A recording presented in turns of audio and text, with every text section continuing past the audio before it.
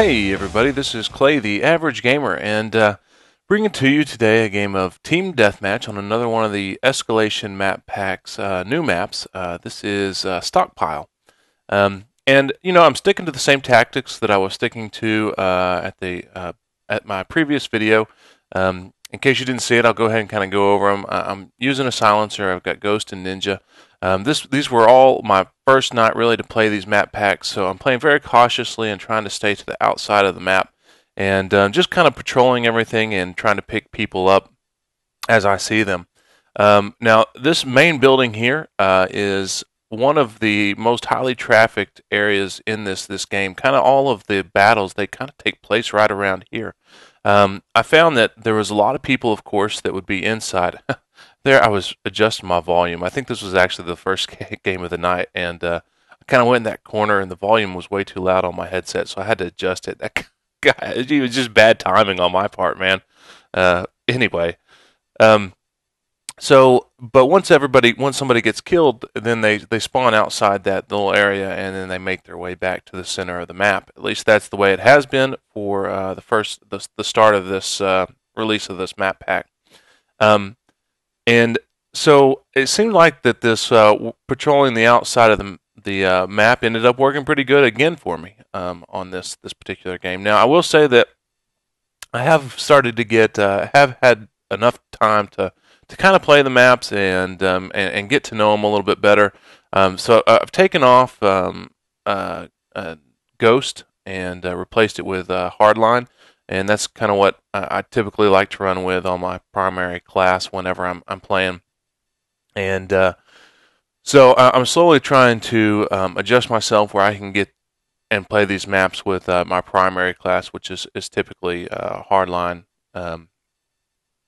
Sleight of Hand, and Ninja. Good grief, why in the world does it take me so long to think of that? So yeah. And then instead of running a silencer, I will typically run dual mags on just any one of the assault rifles, depending on I don't know, whatever I'm in the mood to shoot with for the day. So yeah, I have actually been able to make that transition and start playing a little bit like I normally do. Today, guys, today is a good day. For those of you that don't know, I've got two kids. And I love them to death. But last night they spent the night over at my parents' house, and today I stayed up way too late last night playing games. I actually played some Search and Destroy. I put a clip of one of the guys that I was playing with. He had a really nice clutch ace on one of the rounds, and the host ended up dashboarding. The host was on the other team, and so wasn't able to put that clip in his file share, and so I happened to be recording that night, so I cut the clip out for him and posted it up on my channel, so you guys can see it, and so he could see it as well. And anyway, so I ended up having quite a bit of fun playing Search and Destroy last night, which is a game type that I typically don't play. I listen to people talk about sound whoring a lot and how they're able to hear all these people, and it's really hard for me, honestly, with like a team deathmatch. Now, free for all may be different because anybody you see, you just shoot at them. But team deathmatch, it's a little bit more difficult for me to hear kind of what's going on. I've really started picking it up a lot lately, which I'm ecstatic about because I like being able to know where the other team is. But in Search and Destroy, I mean, they are absolutely just easy to figure out where they are.